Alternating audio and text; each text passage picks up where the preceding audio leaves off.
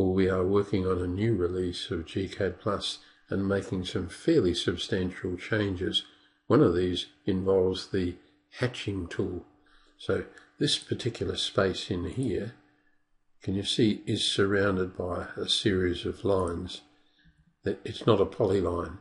In the current version of gCADPlus, we'd recommend joining those lines to form the shape that you want to hatch.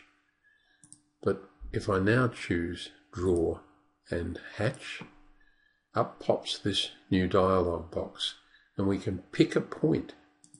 Let me illustrate by clicking in there. You can see gCADPlus now radiates out and finds the boundary, ignoring a line that's across it there.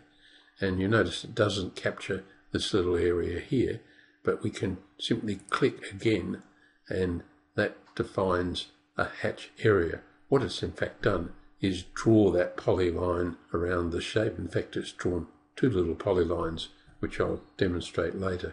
So we can hit the Enter key, and at this point we can pick our hatch pattern, and let's come down here to one of the more elaborate ones.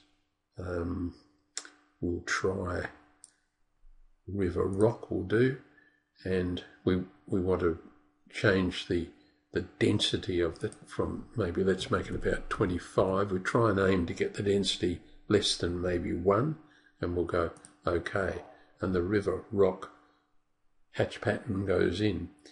If I now pick that hatch and delete it, and then I'll pick what was previously a series of separate lines, can you see gCADPlus has made a polyline around that area, and it's made an additional little polyline around this area here.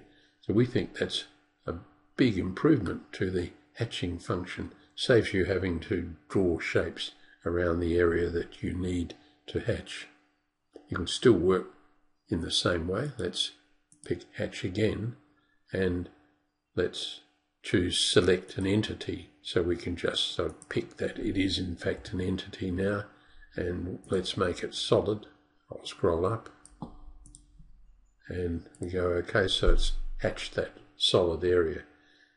So you can still work the same way, but with the additional benefit of picking a zone and have gCADPlus radiate out to find that zone.